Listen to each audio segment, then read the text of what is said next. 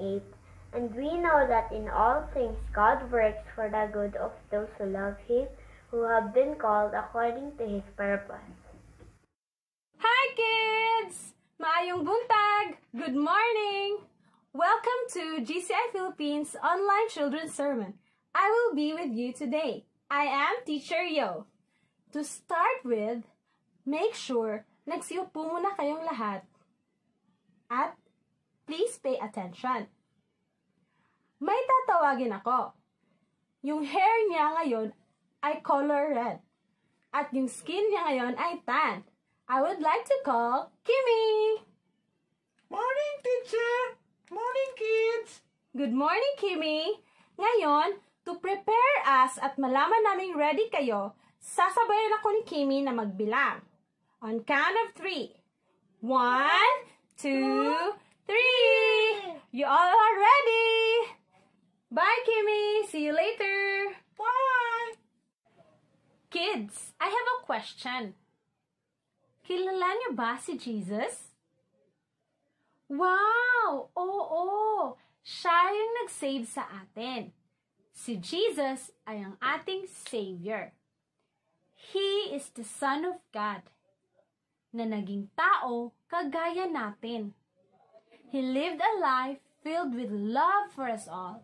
He even gave His life for us all. Ganun tayo kamahal ni Jesus. Ngayon, may video tayong papanoorin at pansinin natin ang mga ginawa ni Jesus. One day, Jesus went to a faraway place, and when people knew, they also went to the place where Jesus was. And when Jesus saw the people, He felt compassion towards them. Naawa siya sa mga may sakit, and He healed them.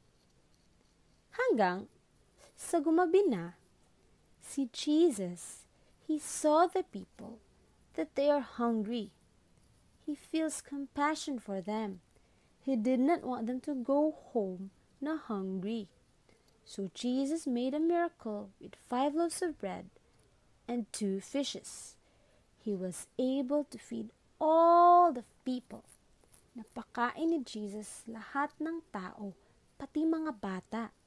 Nabusog silang lahat. They felt the care and compassion of Jesus for them.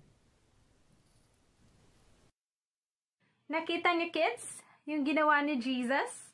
Sige nga, mag-quiz nga tayo. When Jesus saw the sick people coming to Him, He blanked them. Ano ang sagot? Tama! He heals them. Question number 2. When Jesus saw the people hungry, Jesus blanked them. Ano ang sagot? Yes! He feeds them. Ang gagaling niya! Ganyan si Jesus. Mapagmahal at compassionate. Yung nakita niya yung mga may sakit, pinagaling niya. Yung nakita niya yung mga nagugutom, kinakain niya. Kasi naiintindihan tayo ni Jesus. Kayo ba kids? Gusto niyong maging katulad ni Jesus? Maaari ba tayong maging katulad niya? Oo, maaari. Dahil din yun sa tulong niya. Maaari tayong maging compassionate, kagaya ni Jesus. Yung iniisip natin ng ibang tao, if you feel natin, yung nafe-feel nila. Example, may mga nakita tayong nadapa. Masakit yon. So isipin nyo, paano if kayo yung nadapa? Diba, ang ganda sa loob nun kung may tutulong sayong bumangon sa bahay. Nakikita niyong naglilinis sina mama or papa or ate or kuya. Maaari natin silang tulungan. O di naman kaya, may mga pagkain tayo at isi-share natin yun sa kapatid natin or sa kaibigan natin. Sa mga simpleng bagay na ito, sa mga pagtulong, sa pagiging maawain, magagawa natin maging katulad ni Jesus.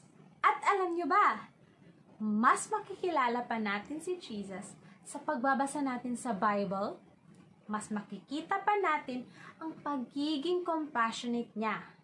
Sana, piliin natin maging leader si Jesus sa buhay natin. Siya sana ang ating magiging captain. Kaya, tayo na tayo kids at i-follow niyo din kami sa sayaw na ito. Ready na ba kayo? And 1, 2, 3.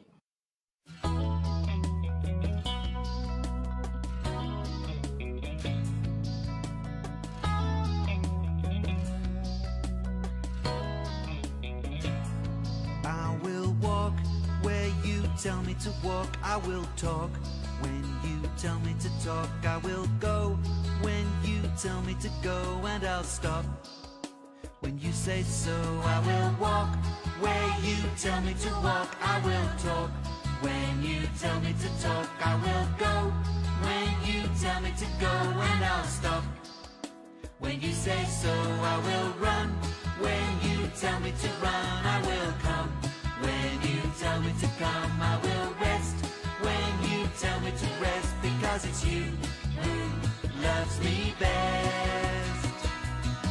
'Cause you're the captain of my soul. You are the one who's in control. I put my life into your hands, and I will follow your commands. 'Cause you're the captain of my soul.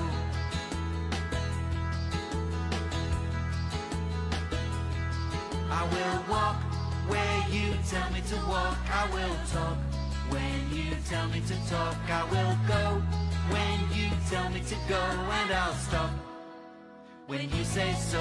I will run when you tell me to run. I will come when you tell me to come. I will rest when you tell me to rest, because it's you who loves me best. 'Cause you're the captain of my soul. You are the one who's in control.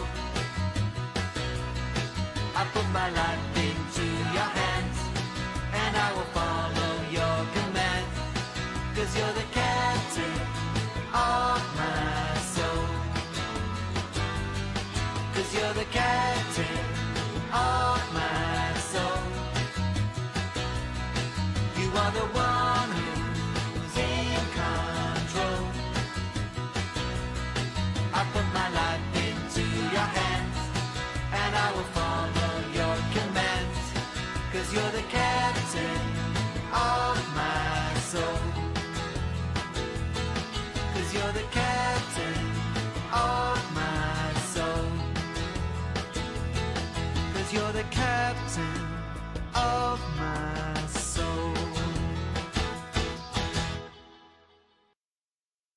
It's memory verse time. Our verse for today is from Matthew chapter 14, verse 14. And he had compassion on them and healed their sickness. Kimmy, Yes, teacher. sabay tayo ha? Yes, opo. Okay, ready? Matthew chapter 14, verse 14b. And he had compassion on them and healed their sickness. Okay, let us pray. Dear Jesus, thank you for loving us. Thank you for your compassion.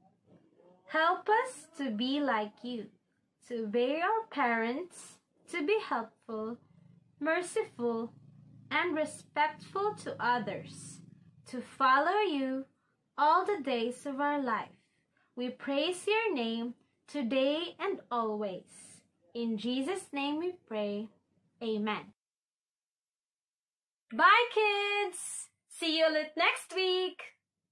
Hi, kids! We would love to see you recite today's memory verse.